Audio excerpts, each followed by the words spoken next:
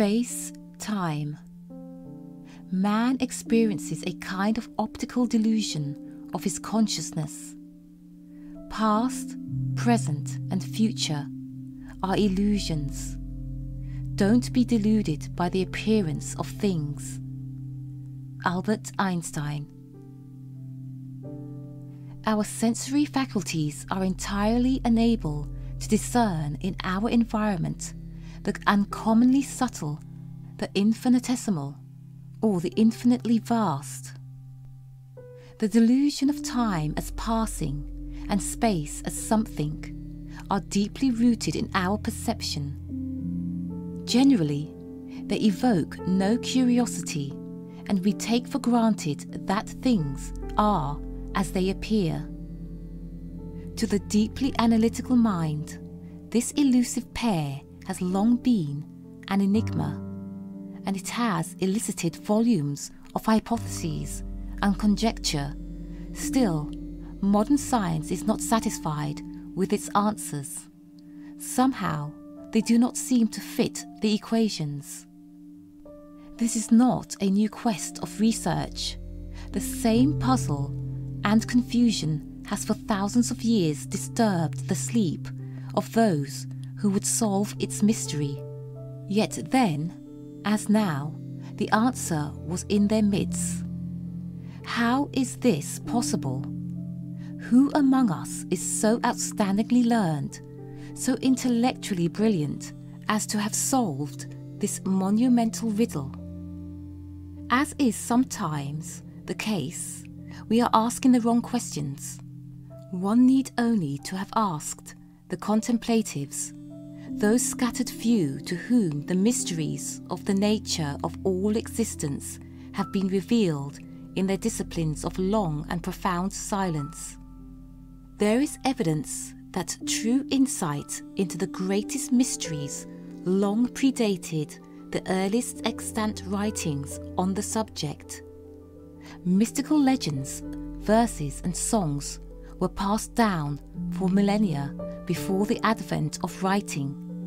There are quite a number of such records preceding biblical times, and the Bible itself, a compilation of mystical writings, from cover to cover, explains these elusive truths in profusion, but they are concealed in order to protect the unprepared seeker. Though many scientists still wrestle with the problem of space-time, there are enlightened seekers in every generation who have experienced the highest mysteries in transcendent union with our source. It has long been known that time does not pass. We mistake for its passing the movement of forms, the changing from light to dark, the revolving seasons, and the seemingly elapsed time between events. Space is equally elusive, but these are essential illusions. Without their appearance, it would be quite impossible to function as organized and interacting societies, though some isolated groups still have no need of either calendar or clock.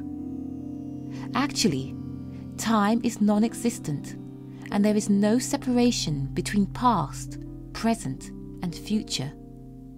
But in order to experience the human condition, they must appear as distinct, one from the other, as a linear ribbon of motion. Our confusion about the nature of so-called time lies in the inability of our faculties to perceive and distinguish the difference between manifest existence and the cosmic screen of consciousness upon which it is reflected in the eternal present. Dr. Rayner C. Johnson said, "Space and time become elusive concepts in the microcosm, the changeless amid the changing, the eternal in the midst of time, the one amid the many."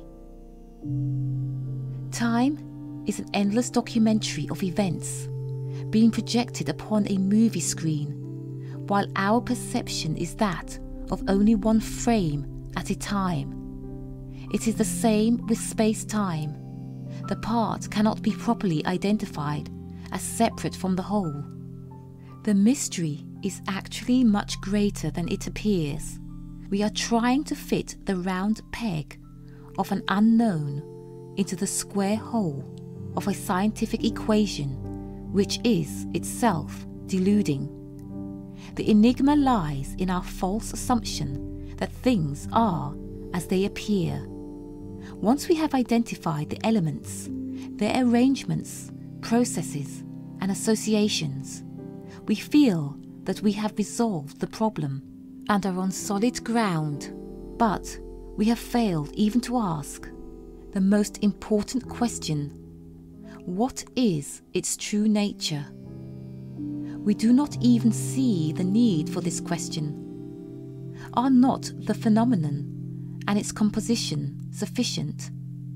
The answer is, not if we would know the most significant truth about the object of our study. My humble apologies to science, about which I know little. My insight lies not in intellectually acquired knowledge, but from a discipline of profound silence, in which limiting mental frequencies are transcended and the true nature of reality reveals itself far beyond any trace of personality or even the universe. It is the same principle of that of a spacecraft blasting out of the constraints of the Earth's gravity and into the freedom of another orbit, except that it is a spherical expansion rather than an empowered liftoff. One of the revelations resulting from union with the high source of all existence was that of a multidimensional universe. This is also true of ourselves. More significantly, we and all else are a mysterious miracle in action. Clearly, in matters of the Earth's plane, we must proceed by its governing laws, but they will serve as only in its lowest dimension of density. Abstractions such as space-time and the nature of reality requires observance of the laws of their dimension. Here, the direction is from the objective effect to its subjective cause, and further still to the nature of its source. In keeping with the laws of this dimension, we must think and speak of time as past, present, and future. But the long-trodden path toward the mysteries of the subtle planes and the nature of reality is that of the opposite direction. The lone journey from the surface mind into the retreating depths of silence, the uncharted way from the blinding darkness of the day toward the true light through the inner portal. The wisest minds of whom there is any record had little or no formal education. Their wisdom did not derive from intellectual brilliance, but from revelations of direct knowing in their long disciplines of the deepest silence. Ideally, the scientist and the contemplative should dialogue.